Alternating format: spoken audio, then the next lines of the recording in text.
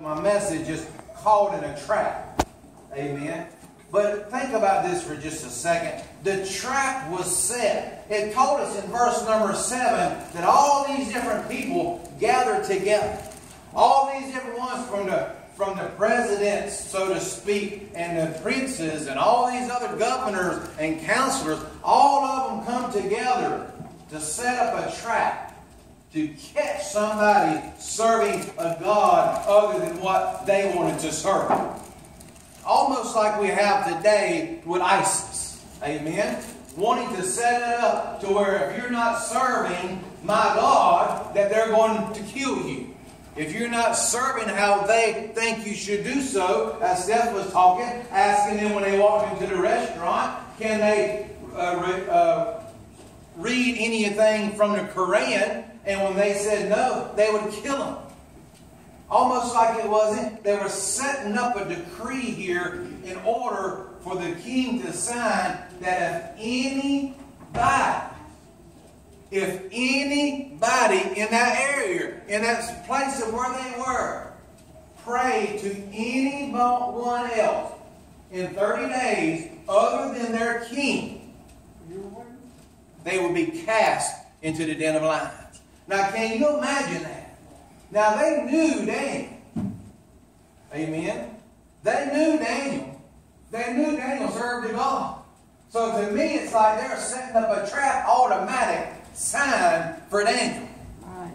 They're automatically saying, okay, we're going to just go get this one person because this is the one that's done. And this was established, a royal statute, and to make a firm decree that nobody at all should serve anybody. And then they bring it to the king and say, oh, king, sign this thing. Amen? Sign this decree to make it right. To make it a law. To make it work. What they've written down they can put in action. Almost like sliding underneath him. To have him to sign something. Almost like they do today. You know, they talk about all the time about the president has to sign so many different things. Congress has to sign so many different things. And they have thousands upon thousands upon thousands of things they have to sign. Don't you know they get tired of signing stuff? But they have all this stuff laid out before them. They brought this law and laid it out before the king and said, here, sign this thing. So the king signed the decree. The decree was that no one, whosoever petitions any god or man in 30 days except for you, king, shall be cast into the lion's den. I don't care what law, decree, rule you put before our living God, it will stand. God will be able to overcome it. He'll be able to withdraw all things. He'll be able to erase it and cast it behind him. Our God can overcome anything that any law writes down to say we're going to do this. Our God can overcome anything. Our God can withstand anything. Daniel went to worship. Amen. We read that. When Daniel heard this, he went to his house to worship. He went to his house to worship. Years ago, and I've mentioned this several times, we went to a church to sing. The group went to sing. And when we went in there, I was noticing there was a plaque on their wall. About so big hanging up on the wall. And on that plaque it said, if you were arrested for being a Christian, is there enough evidence to have you convicted? Amen? Now that's saying something. Because today, it's kind of hard to find a Christian that will stand for their rights. Amen? It's kind of hard to find somebody that will take a stand for what they believe in. We was looking the other day and Steph said something about what percentage was it about all of these people that was made such a ruckus?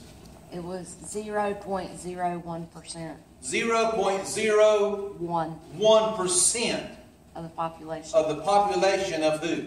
Transgenders. Of the transgenders.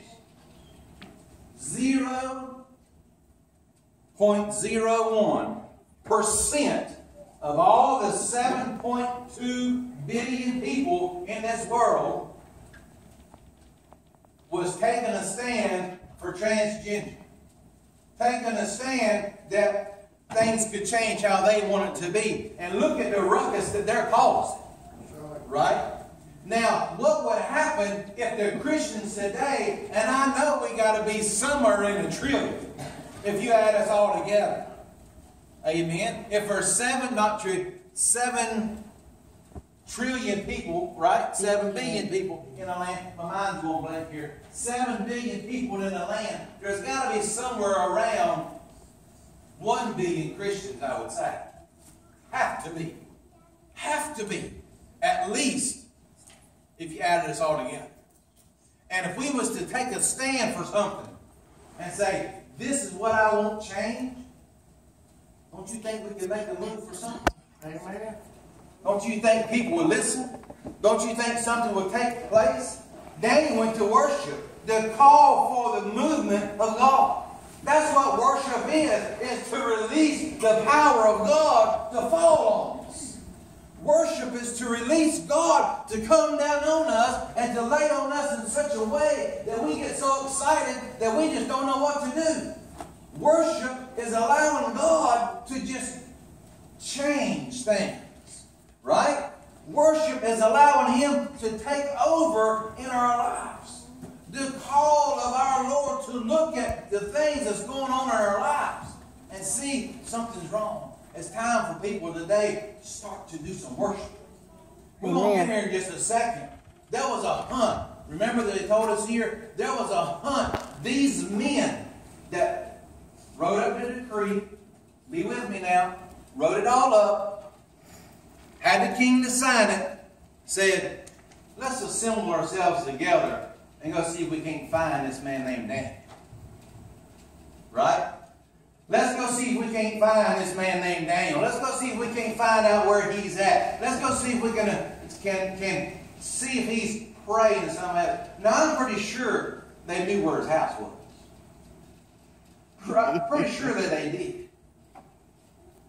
And here's Daniel. After these men assembled themselves together, they set up a hunt, knowing that Daniel would be praying. Daniel is in his house.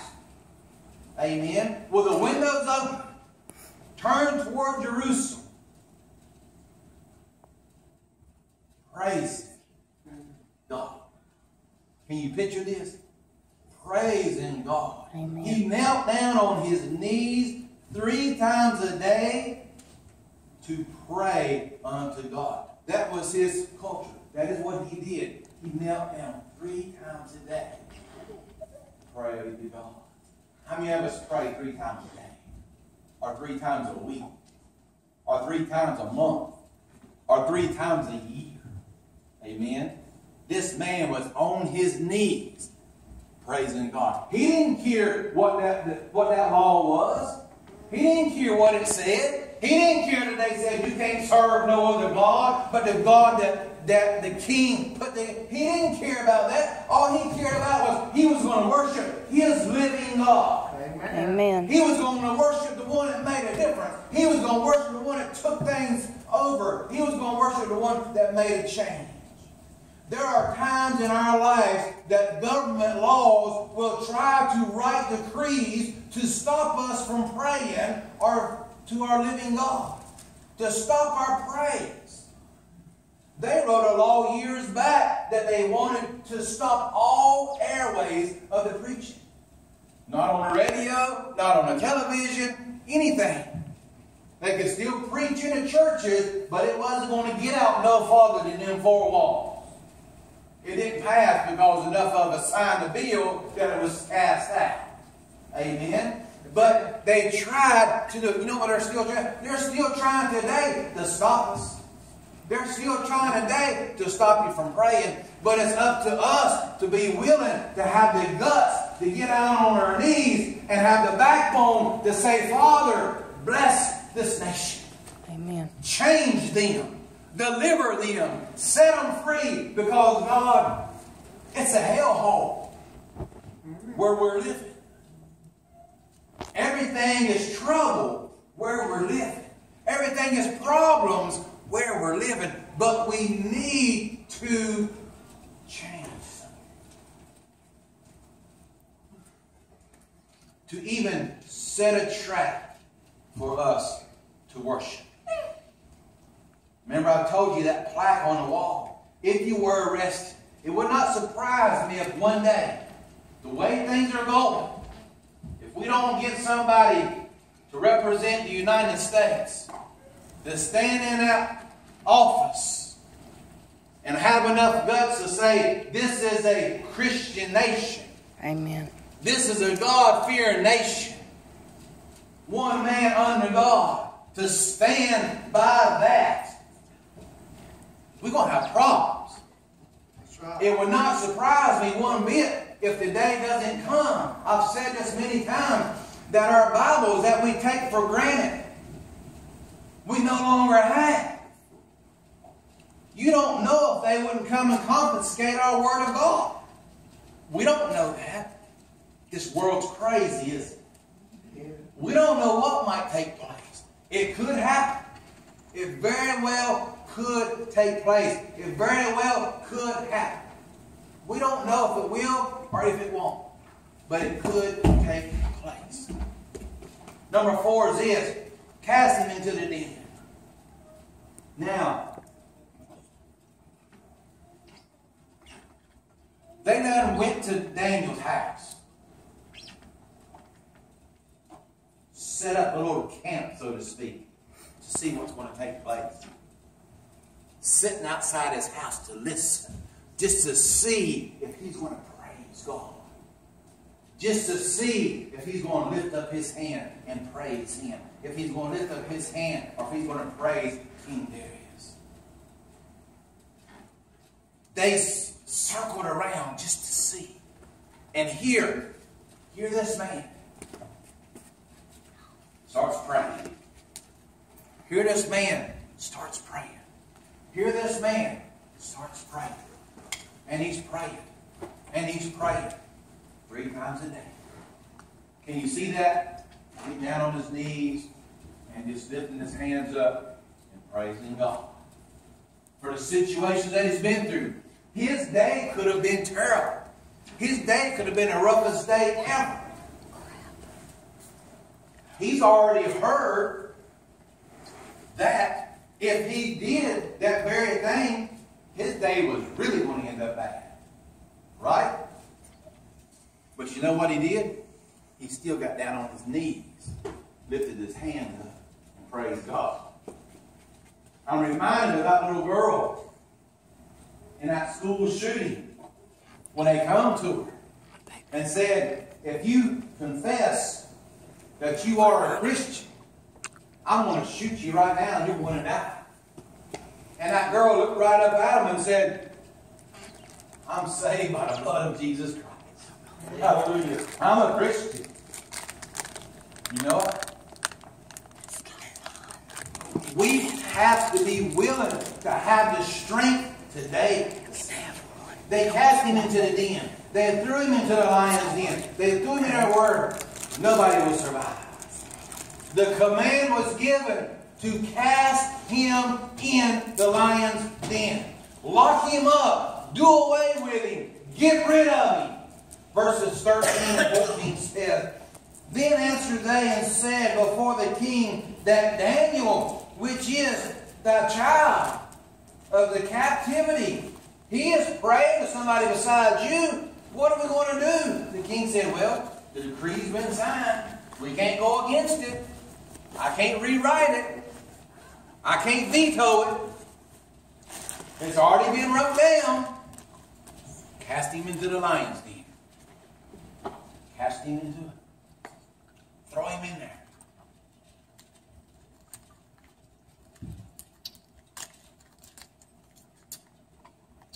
This den was full. I want you to picture this for a second. I think about just going to the zoo And you see how they have the things set up where the lions are out there. And they have their little den and they can go in and rest. Right? They have this little den where they can go in there and get out of the sun. They have this little den and they can go in there and just relax. I can see this. This den was of hungry animals. Hungry animals. How do I know that? Because I'm going to tell you that in just a minute. This den was full of some hungry animals. But you know what happened? They put him in the lion's den. He told them to roll the stone over. The king signed and said, it's all right. It's closed. It's done with. He's in there. But before he put him in there, he told Daniel one thing. The God that you are praying to shall deliver you. Amen? Amen. Now here he's cast into this den. And the angels were around Daniel. I love it. They put a muzzle on all their mouths. I don't know how many they were, but they was all muzzled and they couldn't bite nobody. They made them so comfortable that Daniel could use them as a pillow to sleep on. If he got cold, I bet he could even snuggle up to them and get warm from their body temperature. Are you picturing this? Amen. The angels of God that are around you today, whenever we go someplace and we feel like there's something going on in my life and I don't know what to do and I feel like I'm being attacked all over, I want you to understand something. There are angels that are all around you, protecting you every single step of your day. And as Daniel was cast into this lion's den, he wasn't worried because he knew that his God is going to take care of this situation. Yes. He cast him in there. They closed the den up and the lions didn't even do anything. They didn't growl at him. They didn't go and lick on him to taste him to see what he was going to feel like or taste like just a little bit. When they got a midnight snack hungry. Amen. He just snuggled right up to them. He could have been down.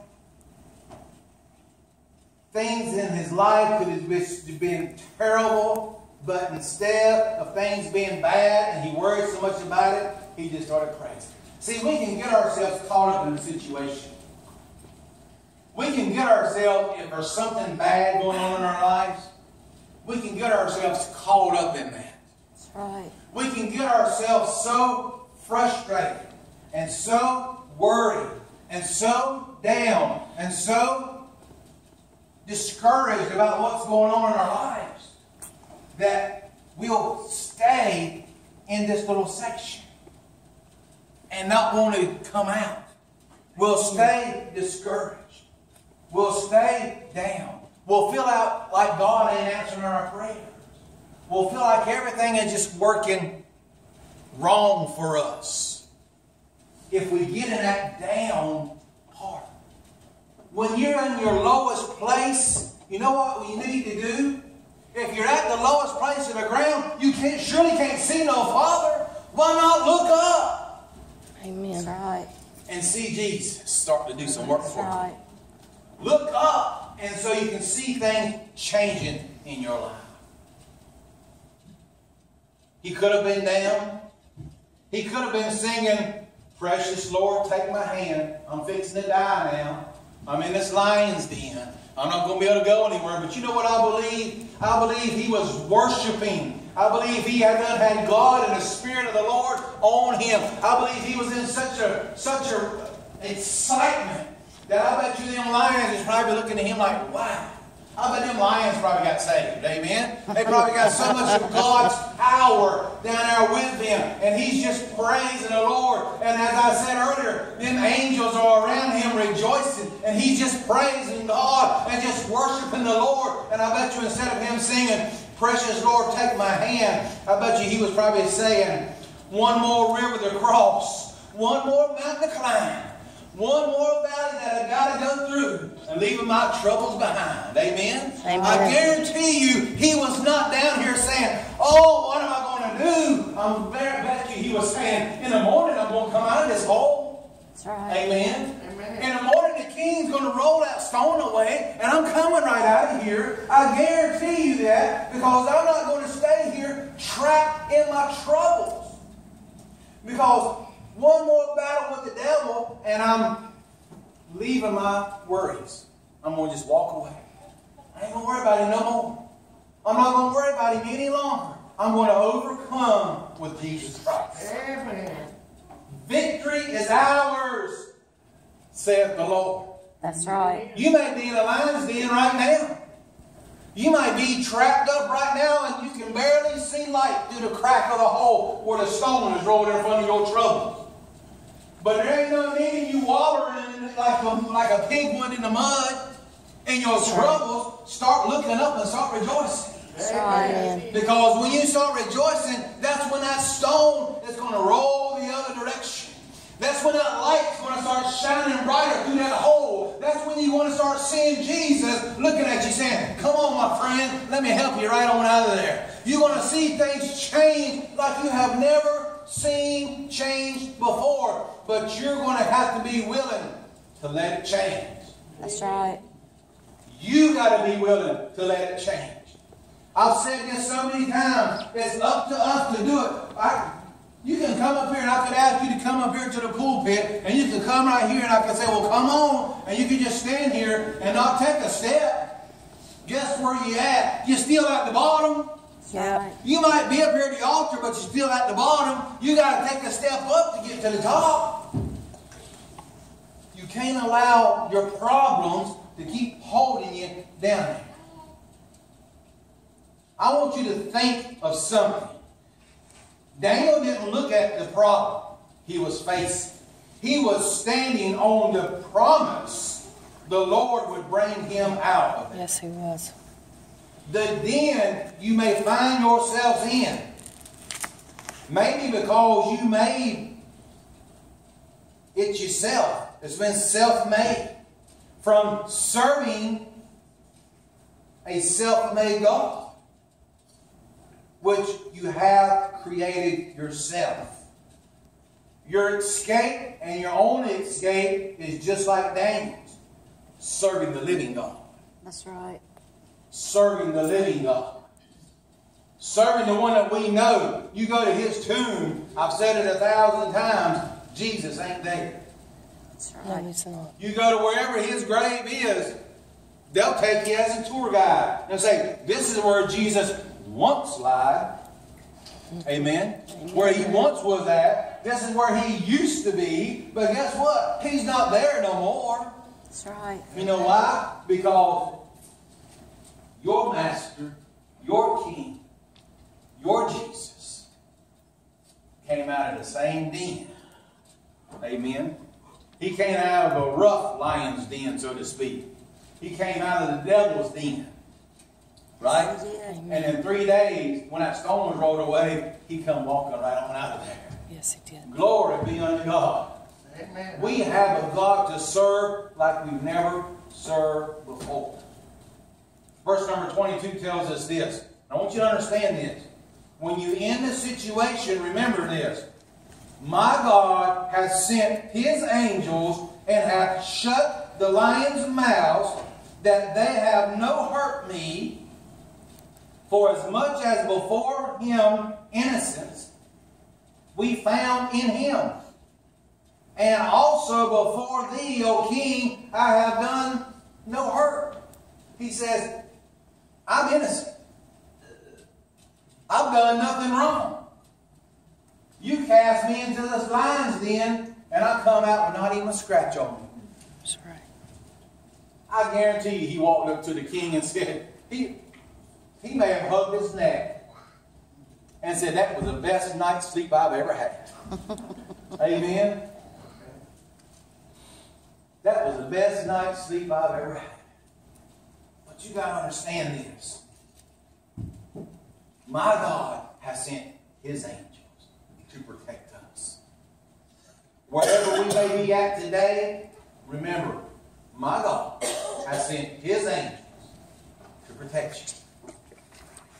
Your God that you serve, just as Daniel did, 3 times a day, has angels protecting him. When you pray, every time you pray, you have angels protecting you. He is the living God. The king made a new decree that all must tremble and fear before the God of Daniel. You know why? The king's eyes was changed. Yes, they were. Woo! His eyes was changed, weren't they? Yes. They were changed because he thought they would have no more Daniel. Just one man to be done with, and we won't worry about it. I told you the lions was hungry, and I told you I'd get to it, and then I'm going to close. Them lions were starving. Them angels that was around him kept them lions from eating. You know how I know this? Because the king had all those gathered together that said Daniel was guilty. He had all of those gathered together and went and found out about him and cast them into the lion's den. Not only just them, he casted them, their children, and their wives into the den. And the Bible says, you keep reading it, the Bible says that before they hit the ground, they was broken bones and everything was scattered everywhere. Told you they were hungry, right? That's right. They just had to eat the right ones. Woo! Amen. My God is amazing. My God is so awesome. When you find yourself in a mess, open up your eyes and worship, and you shall be set free. Worshiping is powerful. It's powerful. Yes, it is. If you just get into the worship. Because when you're worshiping, it's just you and Him. Heads bowed and eyes closed as Brenda comes to the piano. Worshiping is just praising your God for all that you've been through, for all that's going on, for all that you've had troubles with. You've got to worship Him because He is the deliverer. I don't care what the devil has told you. I don't care what lies he's placed in your life. I don't care where he said, you just have to stay here. This is what you're just used to be doing. So you just have to settle at the bottom. No, you don't. God will move you to higher grounds if you're willing to just worship Him in praise. He will change every situation in your life. He'll change everything that's going on in your life if you would just allow Him in your worship. Is there one here right now that can lift your hand up? Because I know this message was for more than just myself. Anyone that can lift their hands up and say, preacher, I've been in the lion's den. I feel like I'm in a lion's den right now. But after hearing this message, I know that the stone's been rolled away. I know that I've seen the power of my God. And I know that I'm coming out stepping high and shouting glory, hallelujah. And everyone around me is just going to start shouting also. And I see those hands. I see those, them all around. God bless you. God bless you. Praise Him in your worship. Daniel did. Even though things is terrible, he praised God. Yes, he did. Praise God as Brenda plays. Praise God. Just worship Him. Just worship Him. And thank Him.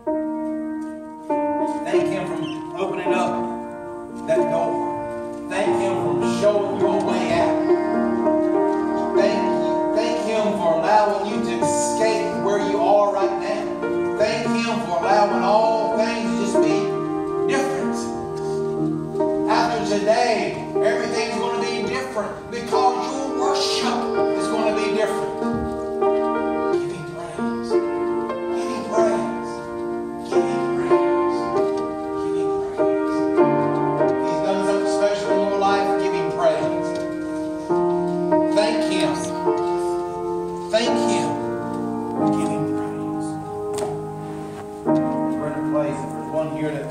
come to this altar. This altar is here for you.